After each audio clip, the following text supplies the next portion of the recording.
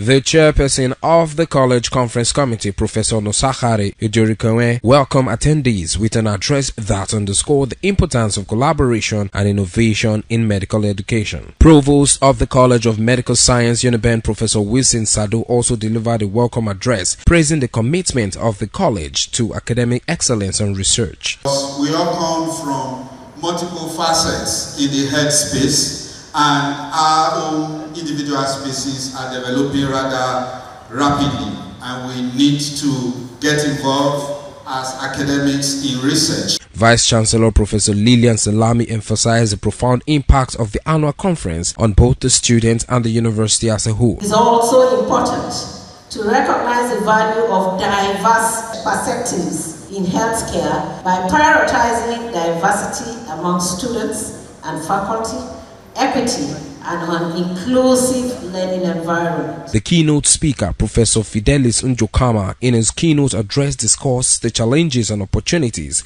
in medical education in the 21st century. There's an exponential increase in medical knowledge and technology.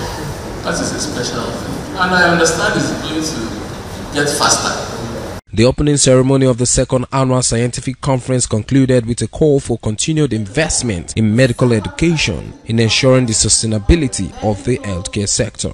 Solomon Aino, ITV News.